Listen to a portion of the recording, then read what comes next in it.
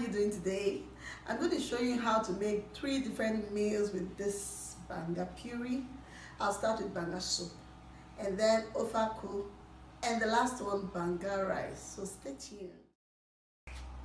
We have all our things ready for what I told you about. I'm going to show you how to make Banga, ofaku, and Banga rice. You can see stockfish, oporo, meat, assorted snail, pomo, leaf, scent leaf, ugu leaf, crayfish, pepper, and fish, and of course, abmenu. All right, we have all the crayfish. Just add some crayfish now, and yeah, dry pepper. There, my dry fish. I always like dry fish. I always like fresh fish in my Banga. I love it. So I'm going to add this for me. All right, we'll allow this to boil for a few minutes, and then we'll do the next. So we have everything ready for the puree now. I'm going to be adding the puree. Just look at this. Just look at the freshness. The freshness of this puree. It is 100% natural, no additives. Just look at it. So I'm going to put some scoop in my stock, and then in a few minutes we're going to have a Banga soup ready. You can see it's quite thick. It's quite thick. That's the beauty of the puree that we make.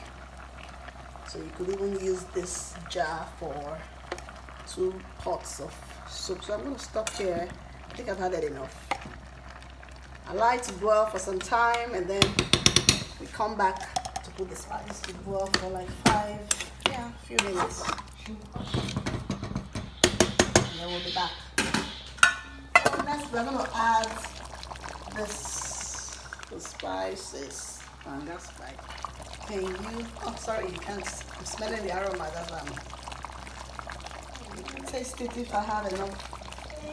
We are ready for the last item. You can see how thick it is. If you want to think, I just leave it for a few minutes, but I like mine like this. I'm going to be adding the leaf.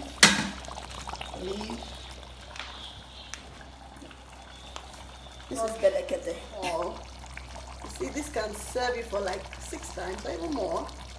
Okay, I think I'm just a little. And then I'm done. Oh my god. Just a little more.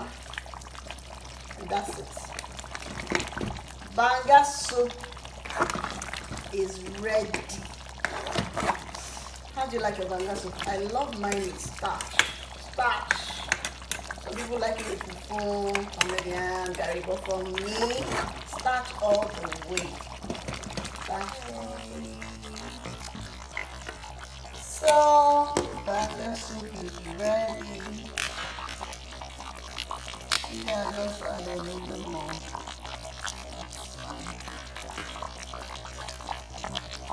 See, it's ready.